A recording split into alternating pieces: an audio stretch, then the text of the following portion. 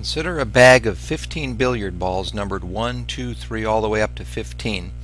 If 5 balls are drawn without replacement, find the probability mass function of x, the second to largest number selected. So I'm going to start this out with a realization. In other words, I'm actually going to just make up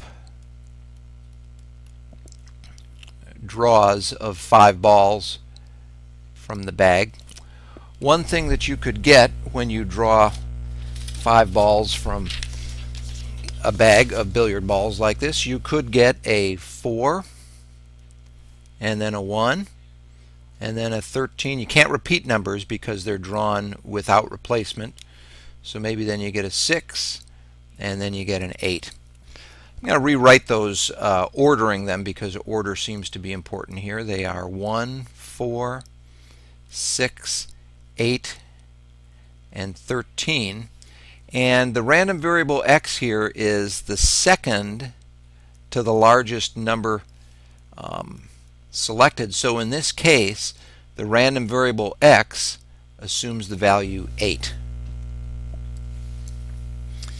Now let me go ahead and put some blank positions here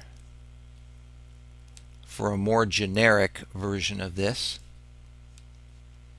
And these will be the 5 numbers in sorted order, and we're going to put the smallest on the left and we'll put the largest on the right. And in this position right here, we're going to put x, whatever that x value is there, as the second to the largest.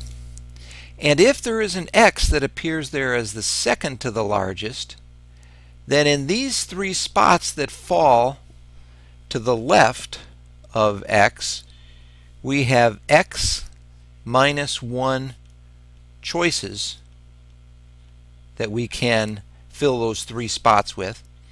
And for this last value here, if there's an x as the second largest, for example, if there is an 8 as the second largest, then we have 7 numbers that are above 8 here that we can use for the largest number. So in this case, we have 15 minus x choices for the number that will appear above x. So now we come down, try to put together our probability mass function. First thing that we usually do is try to figure out what the support is. What is the smallest number that can appear here? Well, if we happen to get a 1, 2, and a 3 in these first 3 positions, then x could be as low as 4. So it's 4, 5, 6. How large could it be? Well, if we happen to get the 15 ball in the sample, then there's a 15 here, and potentially this value right here could run as high as 14. So there's the support, and now we're going to find the probability mass function. Well, in the denominator there are 15 balls, and we're selecting 5 of them, and the order that they get pulled out of the bag really doesn't matter at all. If this order would have been, for example, 6, 8, 4, 1, 13, order would not have been relevant.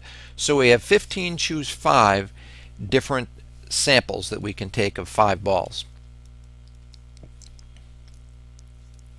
To take care of these 3 balls that are to the left of x, there are x minus 1 choices there, and we're choosing 3 of the balls, in this case 1, 4, and 6, to fill those positions. Now here's something that really isn't necessary, but I'll go ahead and include it. 1 choose 1 is dealing with the 1 ball that we are putting, the single ball that we are putting in the second largest position. And finally, the last thing we have to do here is out of the 15 minus x choices for the number of the ball that is above, that is larger than x, we choose 1. And there is the probability mass function. Now when I do a little bit of algebra, when I write out these combinations, it turns out in the R code here, x will run from 4 up through 14, and that is the support.